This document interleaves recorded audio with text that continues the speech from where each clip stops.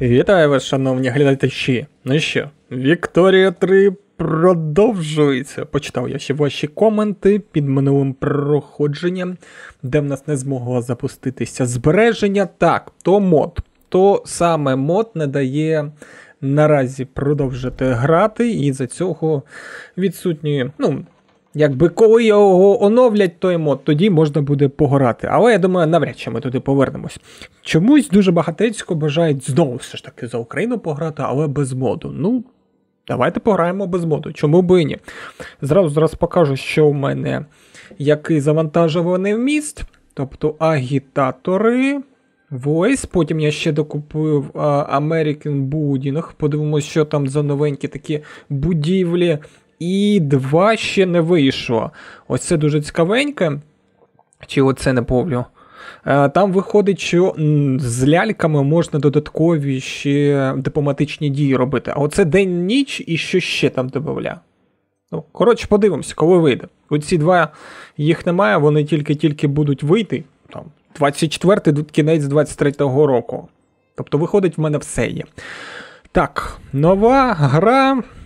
Те ж саме, вибрати будь-яку державу, без модів, мапа виглядає ось так, і зразу хотів би зосередити вашу увагу, що часописи у нас будуть з'являтися потихеньку, тому що гра вважає, що як ми граємо в якусь пісочницю, а не економічне домінування в світі робитимемо, тому можна сказати, що це як пісочниця виходить, навіть на те, що я там вибрав економічне домінування, то вже таке. Так, для цього нам треба вибрати московитів, далі відняти Україну. Так, пауза є. Поїхали дипломатія, звільнення держави і поїхали Україна. Зразу кажу, кордони в неї там набагато більші, ніж сучасної, і немає не генералів, немає нікого, там зовсім нічого не буде. Так, дати незалежність, грати за Україну, звільнити. Все. Ось так вона виглядає. До речі, побачили, як змінився інтерфейс. Зараз ми будемо все потихеньку дивитися, розглядати. Так, тепер поїхали в політику дивитися. Ось вони, агітатори у нас з'явилися. Ага, я не можу зараз з ними додати, не працювати нічого. Може трохи пізніше потім буде. Зрозумів. А що це таке? Радикали селяни. Треба подивитися, що у нас за скіли. Зараз уряд зразу зроблю. Де ви там? Православні, йдіть сюди. Закон. З'явились деякі новенькі закони. Якщо я вірно пам'ятаю, ось тут самодержавство я знайшов, вон внизу один розподіл влади і десь ще 2 я знаходив. Якщо знайду, потім покажу. Так, тепер благодійні лікарні, як завжди, поїхали. Так, швидкість 1. Тепер нам треба вирівняти зараз мінус. Це для цього нам треба піти в будівлі, далі розвиток. І ось тут трохи зменшити споживання війська. Тобто гармати їм зменшити, та цей потім ми їм надамо. Все одно ми зараз їх поки не виготовляємо. Все, тепер в нас плюс 11 тисяч і військо є. Потім його просто покращимо та і все. Так. Хочу подивитися, що тут змінилось. Майже все як і було. Бачите, тут тільки пшенічні хутори виходить в нас в кількості 94, як і тоді було. Треба тепер тільки зробити, їх підналаштувати, як ми в той раз робили. Благодійні лікарні, бачите, як вона відображається. І ось, часописи, бачите, немає часописів зовсім. Тобто нічого немає. Вони будуть з'являтися поступово, потихеньку. Ось в чому вся біда буде. І звісно, внутрішньоваловий продукт, ВВП 7 мільйонів, зовсім маленька, яка є, так є. І немає в нас східної Галичини. Немає східної Галичини, і ось тут якоїсь шматочка, якщо я вірно пам'ятаю.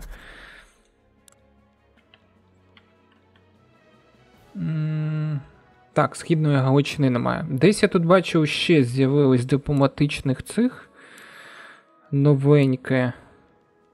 Повернення з землі, приниження. Десь я бачу ще якусь новеньку дипломатичну дію. Добре, то вже потім, коли знайду, тоді вже будемо. Так, тепер поїхали. Це я знаю, що у нас не вистачає. Зараз ми закриємо все це діло. Дерево технологій. Ух, капець, тут зовсім нічого немає.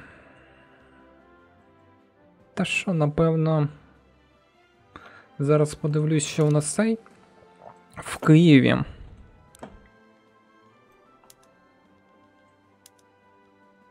Цукор, напевно, перейду на нього.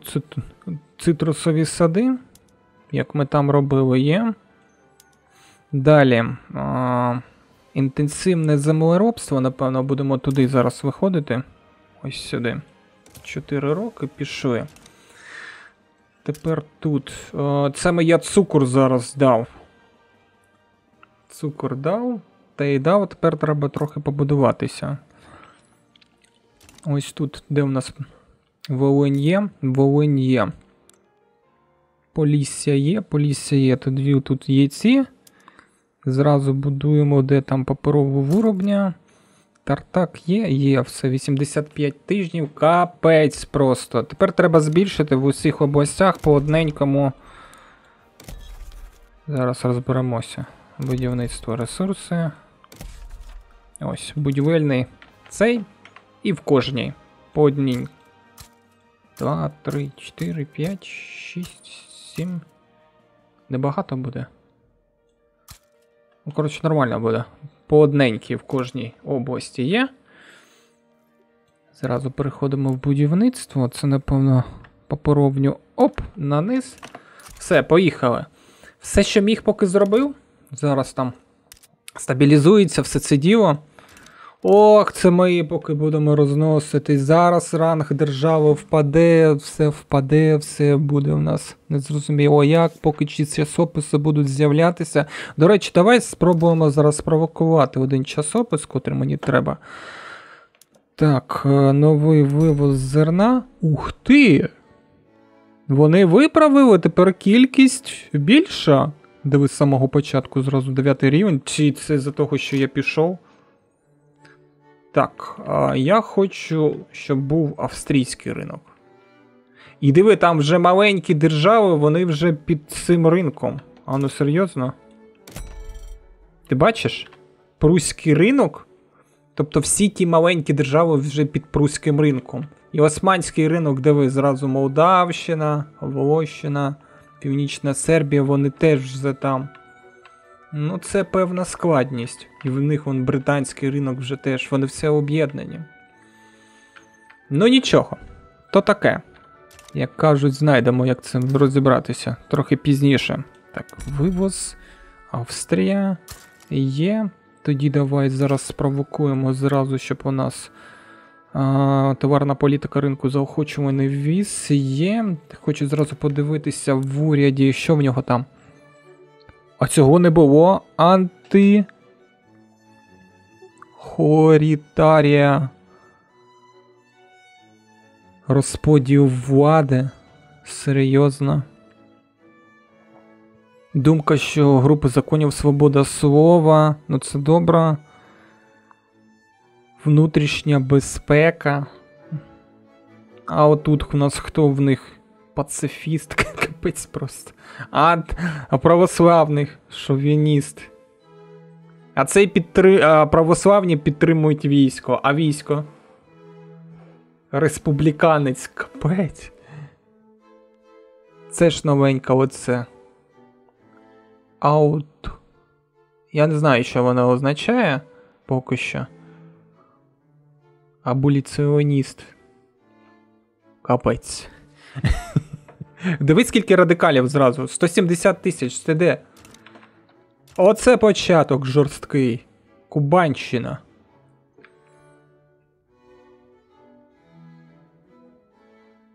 Ні, ну я не знаю, що робити, якщо чесно. Можна, звісно, Черкесію спробувати зразу собі забрати. А скільки в нас там золотий запас є? 1 мільйон. Ну, 1 мільйон золотого запасу теж якби Добре, ну подивимося, це що, зразу буде революція? Чи... Через утиски на Кубанщині. Серйозний початок, серйозні проблеми, нічого не скажу. І скільки, що швиденько будете зростати все це діло, ні? Не бачу. Добре, давай зараз ще генералів подивимось. Так, найняти генералів, котрих у мене зовсім немає. Давай сюди. Давай дивитися. У них якийсь навіть вигляд інший став. Ось де. Православна церква. Знавець лісистої місцевості. Знавець лісистої місцевості. Які ж вони всі погані. Звичаїст. Давай православних потягнемо доверху. Угу. Далі. Оце де Кавказ. Немає нормальних генералів, капець. Знавець лісистої місцевості. Давай військових сюди. Польща. Рівнинної місцевості. Слухай, давай, напевно, знаєш, як зараз зробимо? Так, землевласник. Знавець постачання є. Потім. Далі. Де той землевласник? Ти.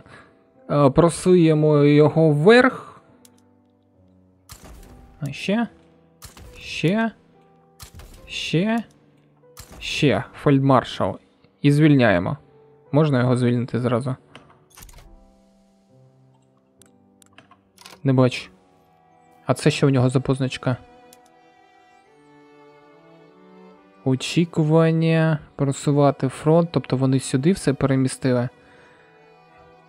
Змінювачі. А як тебе звільнити?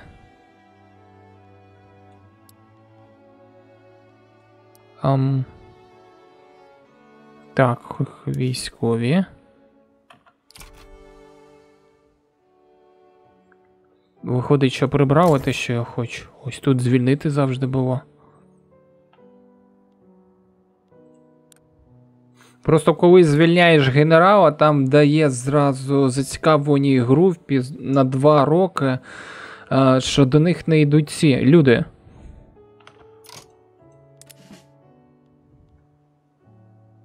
Серйозно. А я хоч цього. Просувати. Я не бачу, де звільнити. А, напевно, оце. А, ну стоп. Сюди. Давай спробуємо. Так, вони сховали туди його. Так, сховання зацікавленої групи -6, командир. Так, все вірно. Все, дебаф вдали. На зацікавленість групи землевласникам. Це все добре. Тепер поїхали, зараз ще раз подивлюсь, який там є генерал.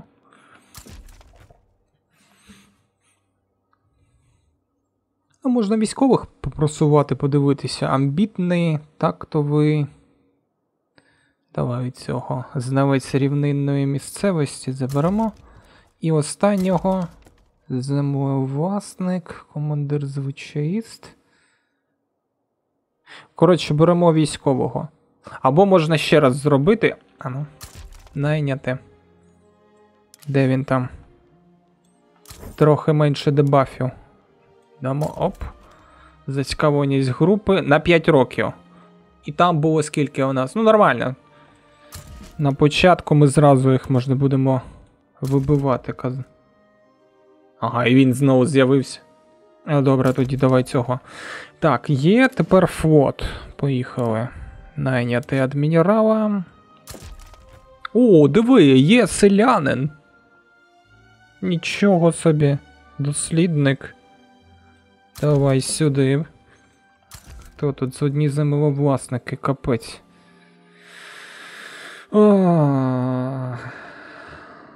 Добре, тоді ще з ними попрацюємо, з цими землевласниками, нехай поки так буде. Не будемо сильно їх чавити. І так, ми вже їм дали дебаф.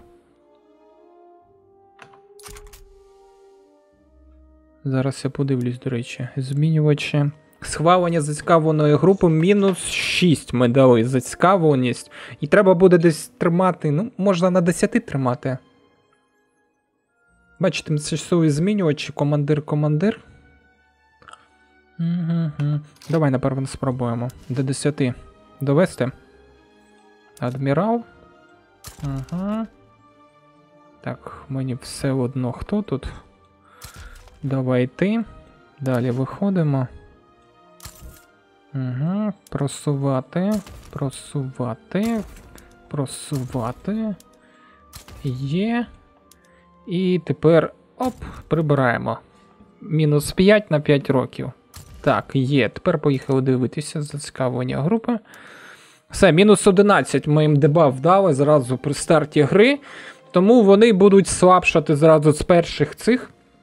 І будемо уряд під себе підлаштовувати. Так, тут є, тут налаштувало. Все, зараз я трохи ще запланую, що тут буде дебудуватися.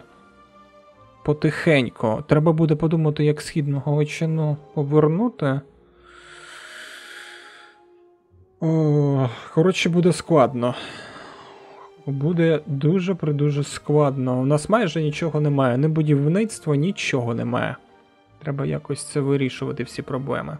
Добре, давайте собі обрати союзників, з ким ми будемо дружити і кого будемо ненавидіти, вірно? Кого ми будемо ненавидіти, я вже зараз поставлю. Дипломатична дія, погіршення відносин. Поїхали. Так, Австрія. З Австрією ми будемо покращувати відносини. Поїхали. Далі я хочу покращувати відносини з Великою Британією. Де там дипломатичні дії, руб. Сюди. Це тепер можу поставити, щоб покращувалися відносини? Не можу. А скільки тобі рупів треба поставити, щоб покращувати? Ось так? А ми не є сусідами з державою Британії, або не маємо рупів. Так, я ж тільки що руп сюди поставив. Дуже цікаво, може це треба якийсь час почекати. Ну добре. Ми будемо на майбутнє для себе вже мати на увазі. Далі. Дипломатичні дії. Де там у нас руб? Що, може Іспанію до себе? Австрія. Зробимо. Персія. Я б хотів би з Мексикою подружити і якось повтручатися в Сполучені Штати тут, як у них розвиток буде. Тому давай сюди на Мексику. Зробимо все це діло. Так. Це, напевно, деякий час треба почекати, щоб я використав Мексика. А скільки буде, зараз я хочу подивитися, покращення відносин буде 300. Ага, тобто це 300 ще залишиться, а Мексика 150. І 150 в нас ще залишиться. Ну, 150 нехай буде потихеньку залишатися, ми їх не будемо чіпати. Так, з дипломатією вирішили. Тепер треба з постановами вирішити. Постанови, давай заохочувати рільні землі. Це в нас Київщина, Херсонщина, Луганщина. Київщина у нас працює, щоб у нас був цукор і була садовина, все вірно. Тепер давай сюди зараз пройду. Цукор, все, ага. Все вони використовують. Херсонщину зразу я роблю, щоб вони виготовляли нам вино. Виноградники. Все. І Луганщина. Вірно ж, Луганщина, в тебе ж тут. Так, все вірно. А то у нас що? То у нас Курщина там додавалось і додавалось ще Донщина, зрозумів. Луганщина у нас буде така рівноцінно все використовувати. Так, і є. Тепер Полісся. Диви, про будівництво, коротше, бонуси даної області показує. А чому не зробити це при цьому, як його? При постановах. Так. Волинь. Це у нас заохочувати сюди і Курщина заохочувати сюди. Все, кількість деревини збільшили. Все у нас добре. Тепер треба подивитися, що у нас по цим. Міграційне діло. Ой, капець. Коротше, Київщина, Херсонщина, Луганщина, Курщина, Бессарабщина. На оці 3 треба кидати. 4 навіть. Так, постанова. Де там міграція? Ось, просувати землю. Поїхали. Київщина, Херсонщина, Курщина, Луганщина. Все вірно запам'ятав? А ну зараз ще раз подивлюсь.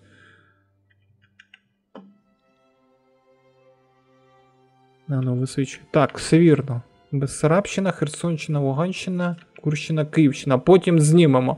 Так, авторитет, що могли використали. Далі вплив, то треба буде вже трохи почекати. Все. Повноцінно все використали, все, що можливо. Тепер треба підвищити, щоб у нас було будівництво. Далі, Австрія. Я не знаю. Важкенько буде їх переманити, в нас дуже багатецько чого зараз немає. Ну, спочатку покращення відносин з ними піднімемо. Зараз я подивлюсь ринок їхній. Ану. Ні, мені треба ринок, ваш ринок. Австрійський ринок, учасники. Ага, маленькі держави. Маленькі держави. Там маленькі, котрі можна розвалити. Якщо ми заберемо їх до себе, потім з ними створимо альянс, можна буде прусаків задавити, і потім з московитами там робити все, що завгодно. Там тут що, анексія йде? Що це таке? Що тут відбувається? А, диви, анексія території йде. Орта Жуза. А тут що? Теж анексія чи що? Коротше, пішли тут бійки без мене. Не будемо втручатися. Рупи я поставив всі. А може я зараз як-небудь Черкесію до себе переманити, ні? Не лялька, нічого, не напад, нічого немає. Давай просто тоді рупи зараз поставимо. Потім переставимо. Ось сюди. Нехай вони будуть тут всюди. Ага, ось тепер я побачу. А що таке? Тепер я можу забрати до себе Черкесію. Ну, я не знаю, треба ще подумати. Робити це чи ні. Дайте зараз я обдумаю. На самого початку, тоді, як я починав, це вдавалося швиденько зробити. Тобто війська зробити, щоб в них було все, що є, і вони швиденько Черкесію забрали. Тому що зараз... поки вони там анексують московити тут, ті там зайняті тим, можна буде якось швиденько це зробити. Коротше, зараз я обдумаю. Ну що ж, я тут трохи посидів, подумав, ну насправді вони зараз всі зайняті. Ці зайняті, ті зайняті. Можна скористатися, якби, ніхто не втрутиться. Все одно потім московити її заберуть до себе. Ну, в минулому проходженні, це вже давно було, вони забрали її до себе там через деякий час. Тому треба якось їх випередити. Якщо це дипломатично робити, піднімати з ними стосунки, а в них зараз мінус 50, потім їх до митної спілки тягти, це років 5 десь потрібно. За 5 років московити можуть її забрати. Тому давайте. Так, де там будівлі? Напевно, тільки курінь зроблю. Лінійна піхота. Ага. І гармати їм надам. О. Ну, дивно, мінус 47. Це не багато. Вірно? Якраз золотий запас трохи використаємо. Так, є. Тепер йдемо сюди. Дипломатичні дії. Це треба завоювати територію. Угу. Ну, зразу почнемо з війни, перша серія. Що подивиш? Є. Зразу поїхали мобілізовувати, зібрати всіх генералів, є ставимо, щоб вони все тут завоювали, є. А в одненького немає зовсім військ на Дунаї. Ну добре, то ми потім якось вирішимо. Так, тут є. Тепер поїхали зараз швиденько з торгівлі. У нас зараз нестача папір, новий товар, британський ринок, ага. І чого там на нас ще не стача, цих якого знадоби, вірно? Вірно. Новий товар, ввіз, британський ринок, 50. Цього поки на певний час буде достатньо. Так, це ми тут зробили, там налаштували. Там зробили. Вірно? Дипломатія, давай. Зараз подивлюсь, рупи я використав всі. Тепер поїхали. Покращення відносин з Великою Британією я хотів зробити. 300 залишається. І з Мексикою. Мексика чомусь каже, що немає рупу в мене тут. Хоча я зацікавленість поставив. Може треба на оцей шматок, де Техас поставити, а де я можу прибрати? Давай Засманію ось тут приберу. І ось сюди поставлю. Повинен ж буде з'явитися через деякий час. Воно є. Шведщина, Пруція, Краків. Я щось все одно не бачу. Молдова. Може треба якийсь, щоб час пройшов, тоді з'явиться. Ну добре, 300 залишилось, впливу, то таке, нічого страшного. Буде як невеликий бонус. Так, все. Використовуємо зараз все, що є. Забираємо Черкесію швиденько. Зараз я тут буду відбудовуватись, нарощувати будівництво. Ну, хоча б 25 зробити. Ну 30, добре зробити. 30 ще було. Всі постанови, котрі я хотів, зробив. І будемо зразу відбудовуватись. Потім, знаєте що, я, напевно, хочу зробити, щоб грамотність трохи швидше пішла. І це, як його, ми могли технології швидше вивчати. В Київщині, напевно, в Луганщині, в Херсонщині зразу буду будувати ці університети. Університети зараз буду будувати. Вони ж доступні зараз. Так, університети доступні. Ну і все. Якось так. Все, чекаємо, поки зараз розберемося з Черкесією. Все, що з будівлями міг налаштував. Поки, напевно, не буду чіпати. Тут у нас цукор, тут у нас вино, там у нас цей. Можна всі перевести тартаки, щоб вони тільки деревину виготовляли. І буде плюс 14 тисяч. Давай, напевно, так і зробимо. Деревина нам зараз не більш важливіша, чим шматки деревини твердої. З неї там можна буде виробити розкішні меблі, котрих у мене зараз немає. Так. А тут що я можу зробити? Ні, це не треба. Яблуневі сади, до речі, житній хутір. А ну зараз я подивлюсь. А це де житній хутір? В якій це області? Ресурс. Господарський. Тваринницький житній хутір. Ага, це на Курщині, це ось тут. І що ти кажеш? Ти можеш пройти? Ага, виробництво картоплі. Тобто зразу житній хутір виготовляє алкоголь. Оце такое, слухай, це зразу можна алкоголь буде знизити ціну, якщо постійно тут будувати. Давай, напевно, запланую 2. І якби підняти цей рівень життя швиденько. Хоча б спробувати це зробити.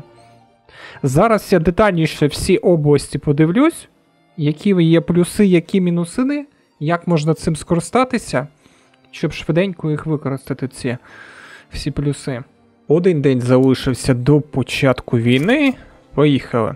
До речі, я проаналізував тут області. Виходить, що треба так робити. Так, все, Черкесія, до зброї, поїхали. Зараз вони там будуть потихеньку це збирати війська для нападу. Курщина. У нас буде займатися житній хутір, який буде виготовляти дуже багатецького алкоголю. В свою чергу, плюс ще буде з них йти зерно.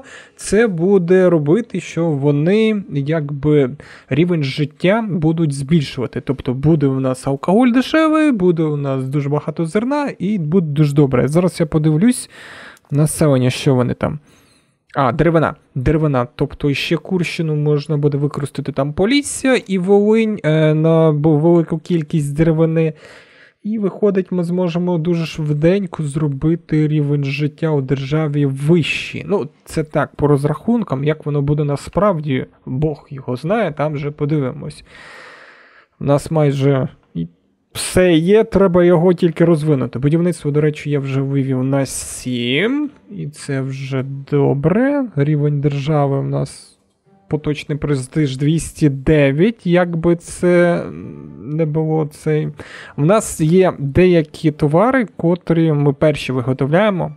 Ну, не перші, вино другі в світі і садовину другі в світі. Престиж за це нам дають. О, все, пішла перша бійка. Ага, тобто наші з гарматами валять незрозуміло якесь укріплення. Чи анімацію трохи змінили. Не пам'ятаю, щоб саме так було. Ну, то вже таке. Так, я ще хотів позайматися цим, трохи торгівлею. У нас дуже дешевий цукор, тому давай його продавати в великих кількостях. Он туди на британський ринок. Я думаю, нормально буде. Так, московитам поки нічого не віддаємо. Американський ринок давай теж продаємо. Австрійський ринок. Ну, можна і пруський, чому би і ні, гроші ж дають. Так, є. Цукор налагодили. Тепер, це що у нас? Мановари. Мановари. Британський ринок, можна теж туди продавати. Є. Треба зразу зрозуміти, якщо ми цукор будемо ось так продавати, треба буде розвивати саме ці цукрові плантації у нас. Так, риба. Ну, риба таке собі, не дуже, 10 одиниць, то замало. А це ще у нас кліпери. Кліпери хтось хоче? Османська імперія хоче, давай їй віддамо. Так, є. Що там ще в нас є? М'ясо є. Дуже дешеве м'ясо на британський ринок віддамо. Угу. Так, садовина. Відносно дешева, друге в світі, виготовляємо її. Британський ринок можна забирати в кількості 165. Віддаємо. І це я просто хочу конвої всі використати. Так, зерно ми продаємо. Я хотів ще цей вино. Вино. На американський ринок можна. На пруський. Я думаю, цього буде поки що достатньо. Тканину поки не чіпаємо. Деревину можна навіть закуповувати. Щоб не можу закуповувати, щоб знизити ціну. Ну що, першу битву виграли, виходить. Зараз я ще раз подивлюсь. Ну тут швидка буде перемога. Там ми деякі відносини, звісно, втратили. Будуть поганенькі, ну то вже таке діло. Так, знаєте, що я ще хочу? Дипломатичні дії.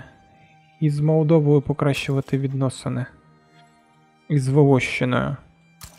Просто покращувати, подивитися, що з цього вийде. Вони наразі знаходяться під яким ринком? Османським ринком. Може, можна буде якось їх звідти видряпати.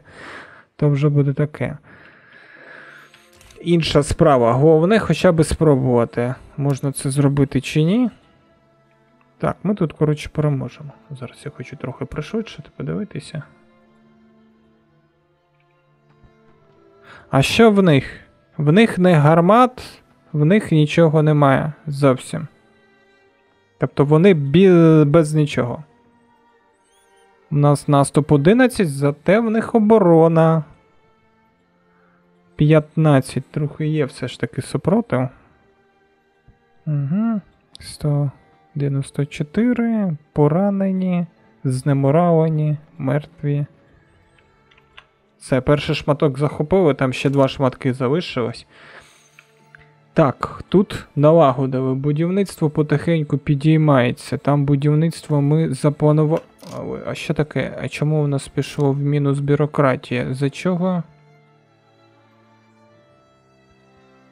9 не включені землі. Серйозно? Це які? Просувати. Включена земля. Включена земля. Столиця.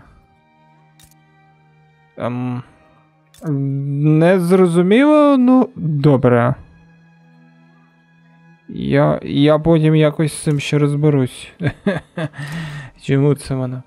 З мене тут благодійні лікарні, до речі, Успіх 34. А чому 34 був більше?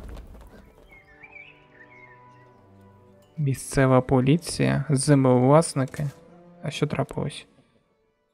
Успіх 34, поступи 28. Тому, я думаю, лікарні приймуть згодом. Вони дуже мені потрібні. А що? З'явився часопис. Землевласники хочуть місцеву поліцію. Буде виконано, якщо надамо чинності місцева поліція. Буде провалено, якщо не частина уряду.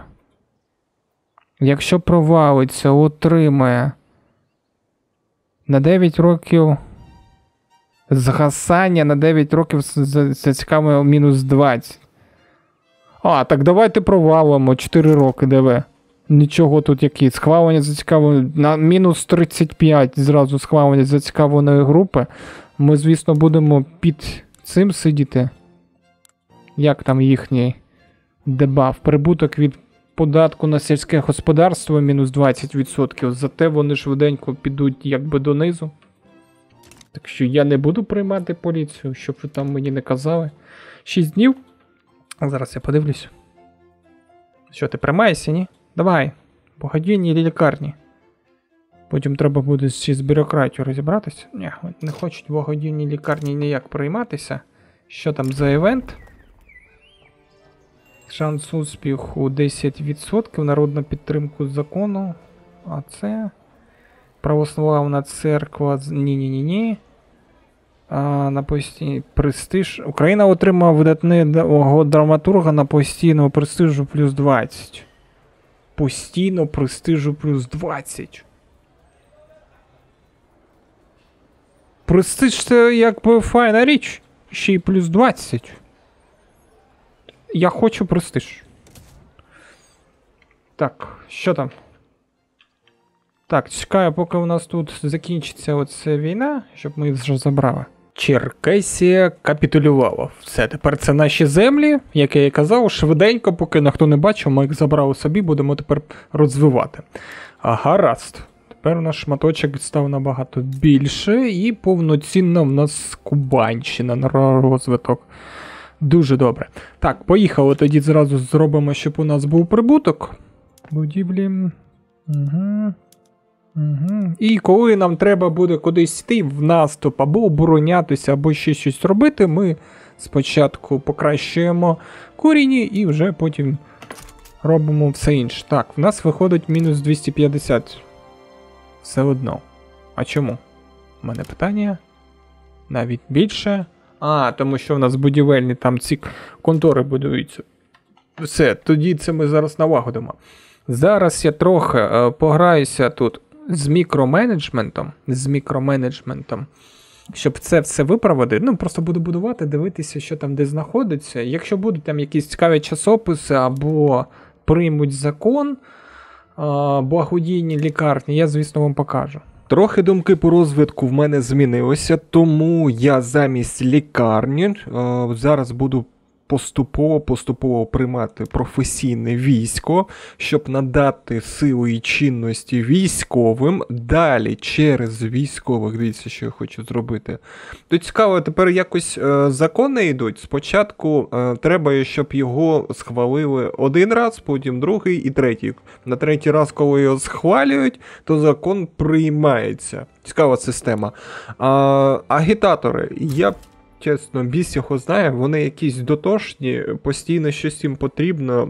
Якщо там якусь утискають населення, там, ашкенезайців, або італійців, або ще когось, вони не хочуть ставитись. Якщо немає закону, вони теж не хочуть працювати. Ось бачите, цей хоче закон на осадництво. І можна буде розумоти потихеньку. А цей хоче закон на президентську республіку. Тому якось, я думав, на самому початку гри можна буде цих агітаторів використати, а ось і ні, нічого. Добре, тоді вже якось будемо використовувати їх трохи пізніше. Дивіться, що хочу зробити. Я хочу прийняти закон спочатку професійне військо, щоб у нас було дуже багатецько в куріннях левелів, у нас зараз 25, буде 100. Потім посилити, виходить, цих військових і через військових подушне оподаткування просунути цей закон, щоб він був. І тоді в нас трохи буде більше грошей і будемо з ними працювати. Що там, до речі, за цей... Король виявив особисту зацікавленість до поточного обговорення закону про професійне військо. Вже дуже багатецько було, до речі, цих. Шанс надання чинності. Бач, знову. Зацікавлення групи, землевласники, розумота. Ні, давай просто ось так зробимо. Надання чинності 10%. Успіх 44, поки чекаємо. І ще один, я таку хитрощі вирішив це раз зробити. Дивіться, у мене зараз дуже багатецько радикалів. Просто в той раз, коли ми починали, такого не було, вірно? Вірно. І я вирішив зосередитися саме на радикалах. Тому я пішов в населення, подивився, що в них найдорожче коштує. Тобто я зробив, що в них зараз зерно коштує дуже дешево в країні, мінус 48%. Потихеньку зараз збивають ціну на алкоголь, ціну знизив також на тканину. Тепер потихеньку будують тартаки, щоб теж ціна знизилась, і у нас вийде те, що радикали підуть потихеньку вниз. Поки я займаюся тартаками, займаюся виробництвом цим алкоголю, я вирішив, думаю такий, якщо я буду цим займатися, приватні підприємства будуть будувати те, що мені потрібно. Ось наразі мені потрібно в Бессарабщині, так, паперове виробня. І що ви думаєте, через деякий час вони все ж таки зробили. Тобто почали тут його будувати. І це дуже вигідно. Тобто можна, якщо так трохи їх змусувати робити те, що потрібно. Тобто вони не почали будувати, де в мене постанова, так? Де в мене постанова стоїть на виробництво збільшення деревини, вони саме на пустому місці почали будувати. Тобто, виходить, я зніму ось тут просування землі, потім заохочування промислове виробництво ставлю і збільшую пропускну спроможність якраз паперового виробні, і збільшиться кількість паперу. І виходить, я швидше зможу перекрити. І потім можна буде це тільки нарощувати. Далі в якійсь області зробити, де у нас там є. Донщина є, Кубанщина, Крим. Ось в цих областях можна буде зробити ще якісь підприємства, які будуть теж під бустами. Я думаю, це буде дуже вигідно. Тобто ми так зможемо швидше розвиватися. Змушувати приватних підприємців будуватися саме в цих місцях. Ну і, звісно, ціну тримати. Так, впала в мене цей ранг держави. Що воно там дає? Престиж мінус 14%. Ну, нічого страшного, то таке. Якщо престиж принаймні, то ранг стане велика держава. Слабка держава. Якщо престиж держави Україна буде менше, це... Ну, нормально.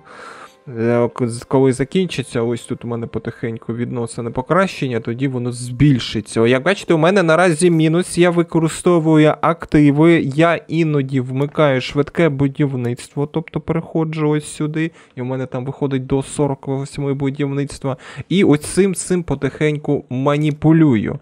Що ж, я думаю, для початку, з мінусів я не вибрався, поки що не вибрався, але це таке справа часу, як кажуть. Паперовню відбудують, потихеньку бюрократія там поповзе доверху, і поповзуть далі гроші, далі пришвидшиться все це діло. Головне зараз попрацювати над тим, щоб зменшилась кількість радикалів через рівень життя. Над цим я і буду працювати.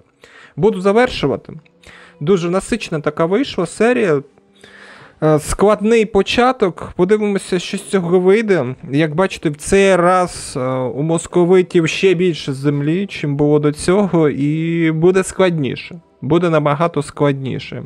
Та і зовсім тут, якби багато ринків, які треба буде якось розвалювати, я біс його знаю, як їх розвалювати, будемо це намагатися робити. Тобто це проходження за Україну зовсім трохи інакше. Дякую тобі за перегляд і зустрінемося в наступній серії. До побачення.